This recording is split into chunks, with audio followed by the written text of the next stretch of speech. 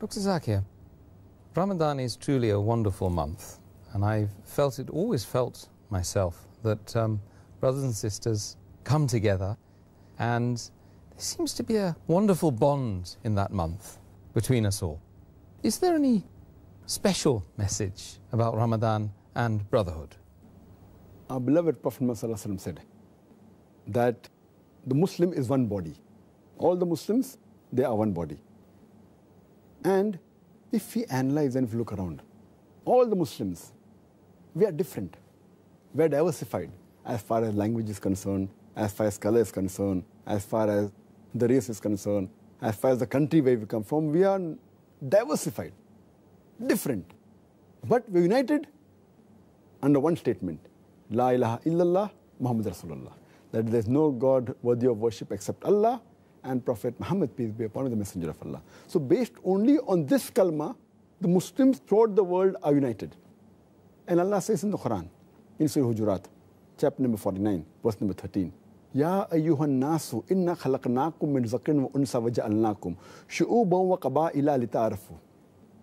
Inna akramakum indallahi yatqakum innallaha alimun kabir.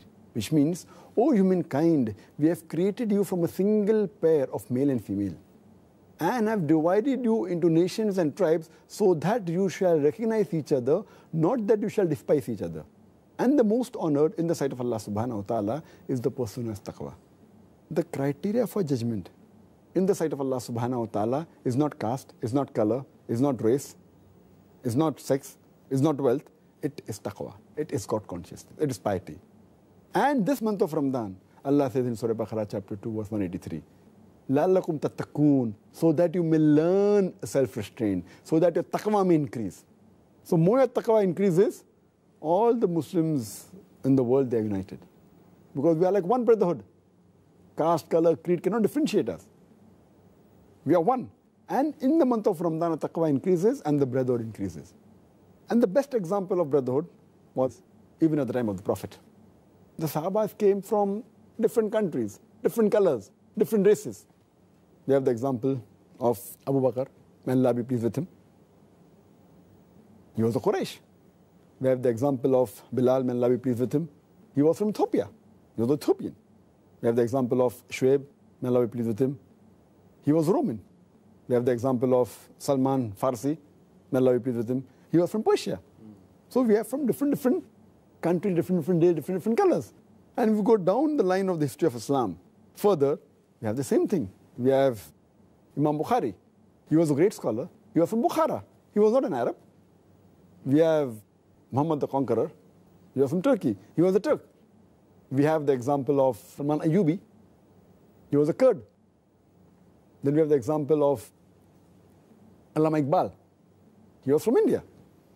So what we know, that we have Muslims from different parts of the world. And this brotherhood, we learn more in the month of Ramadan because our taqwa level increases in Ramadan. And our beloved Prophet Muhammad said, this hadith of Bukhari, volume number 1, hadith number 468, our beloved Prophet Muhammad said that one faithful believer, one Muslim to another Muslim is like a brick of a wall, and he clasped his hand like that.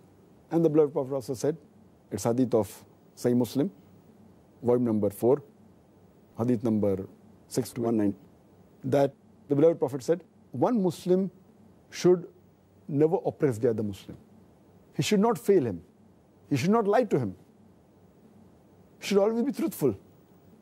And one Muslim cannot go against another Muslim. So that is the brotherhood which our beloved Prophet taught us. And the best we learn is in this month of Ramadan.